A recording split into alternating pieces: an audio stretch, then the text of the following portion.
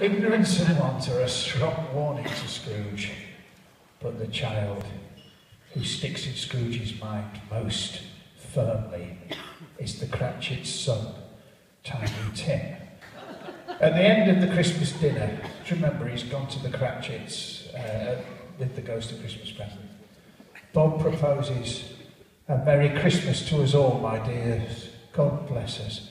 "God bless us, everyone," said Tiny Tim, the last of all. He sat very close to his father's side upon his little stool. Bob held his withered little hand in his, as if he loved the child and wished to keep him by his side, and dreaded that he might be taken from him. "Spirit," said Scrooge with an interest he'd never felt before, "tell me if Tiny Tim will live." "I see a vacant seat," replied the ghost, "in the poor chimney corner, and a crutch without an owner carefully preserved. If these shadows remain unaltered by the future, the child will die." "Oh no," said Scrooge, no, say he will be spared. If these shadows remain unaltered by the future, none other of my race," returned the ghost, "will find him here. And what then? If he'd be like to die, he'd better do it and decrease the surplus population." Scrooge hung his head to hear his own words, quoted by the Spirit, and was overcome with penitence and grief. "Oh, man," said the ghost, "will you decide what men shall live and what men shall die?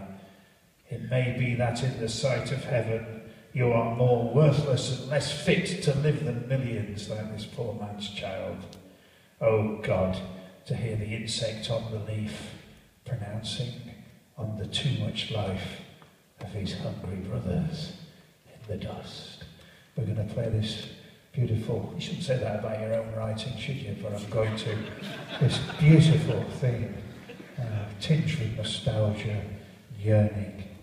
And as we play it, I want you to ask in your heart, will Tiny Tim live?